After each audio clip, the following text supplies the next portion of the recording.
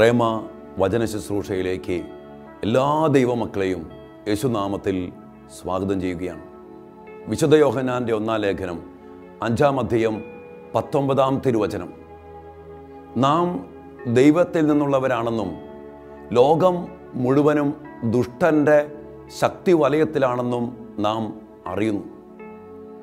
നമ്മൾ നമ്മെക്കുറിച്ചും ലോകത്തെക്കുറിച്ചും അറിയേണ്ട വലിയൊരു സത്യം ദൈവം നമുക്ക് വെളിപ്പെടുത്തി തരികയാണ് ഈ തിരുവചനത്തിലൂടെ. കത്തോലിക്ക സഭയുടെ മതബോധന ഗ്രന്ഥം 407 ഇങ്ങനെ പഠിപ്പിക്കുന്നുണ്ട്. ആദിമാതാപിതാക്കളുടെ പാപത്തിലൂടെ പിശാചിന് മാനവകുലത്തിൻ്റെ മേൽ ഒരു തരം ആധിപത്യം കിട്ടി. മരണസംസ്കാരത്തിൻ്റെ ഉടയവനാകുന്ന പിശാചിൻ്റെ പിടിയിൽ അമർന്നു പോയ ആധിപത്യം ഈ ലോകം മുഴുവനും ദുഷ്ടൻ്റെ ശക്തി വലയത്തിൽ പെട്ടുപോയി.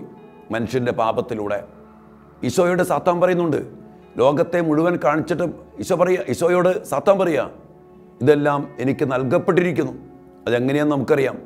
മനുഷ്യൻ്റെ പാപത്തിലൂടെ സാത്താന് അവൻ അടിമയായപ്പോൾ മനുഷ്യന് ദൈവം നൽകിയതെല്ലാം സാത്താൻ്റെ അടിമത്വത്തിലേക്കും അവകാശത്തിലേക്കും പോയ ഒരവസ്ഥ. അതുകൊണ്ട് ലോകം ദുഷ്ടൻ്റെ ശക്തി വലയത്തിലാണ്. എന്നാൽ നമ്മൾ ദൈവത്തിൽ നിന്നുള്ളവരാണ്. നമ്മുടെ ഈ സ്ഥാനം നമ്മൾ അറിയണം. നമ്മൾ ലോകത്തിന് വേണ്ടി, ലോകത്തിൻ്റെ സ്ഥാനമോഹങ്ങൾക്ക് വേണ്ടി ജീവിക്കേണ്ടവരല്ല. ലോകത്തിന് നമുക്ക് ഉപയോഗിക്കാം. ദൈവത്തിൻ്റെ മക്കളുടെ സ്ഥാനത്തു നിന്ന്, ദൈവത്തിൻ്റെ മക്കളുടെ അധികാരത്തിൽ നിന്ന്, ദൈവത്തിൻ്റെ മക്കളുടെ അഭിഷേകത്തിൽ നിന്ന് ലോകത്തെ നമുക്ക് കൈകാര്യം ചെയ്യാൻ പറ്റണം. എന്നാൽ ഓർക്കണം, ഈ ദുഷ്ടൻ്റെ ശക്തി വലയത്തിൽ ആയിരിക്കുന്ന ലോകത്തിൻ്റെ പിന്നാലെ നമ്മൾ ആരും പോകാൻ പാടില്ല. നമ്മൾ ദൈവത്തിൽ നിന്നുള്ളവരാണ്. ഈ തിരിച്ചറിവ്, ഈ വചനശക്തി നമ്മിലും നമ്മുടെ കുടുംബത്തിലും ഈ തലമുറയിലും സംഭവിക്കട്ടെ. പ്രാർത്ഥിക്കാം. കർത്താവേ, ഞങ്ങൾ അങ്ങയിൽ നിന്നുള്ളവരാണ്.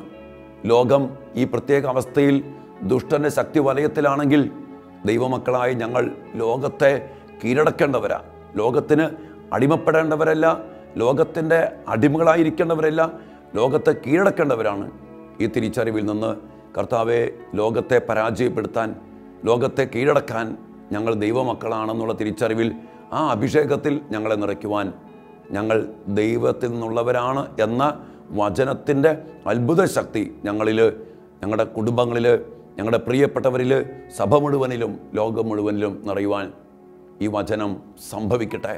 അതിനായി പരിശുദ്ധാത്മാവെ ഞങ്ങളിലേക്ക് വന്ന് നിറയണമേ. അത്യുന്നത ശക്തിയെ ഞങ്ങളിൽ ആവസിക്കണമേ.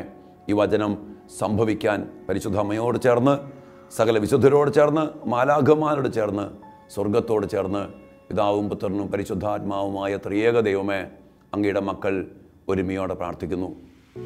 നിത്യം പിതാവും പുത്രനും പരിശുദ്ധാത്മാവുമായ സർവേശ്വര എന്നേക്കും. ആമേൻ.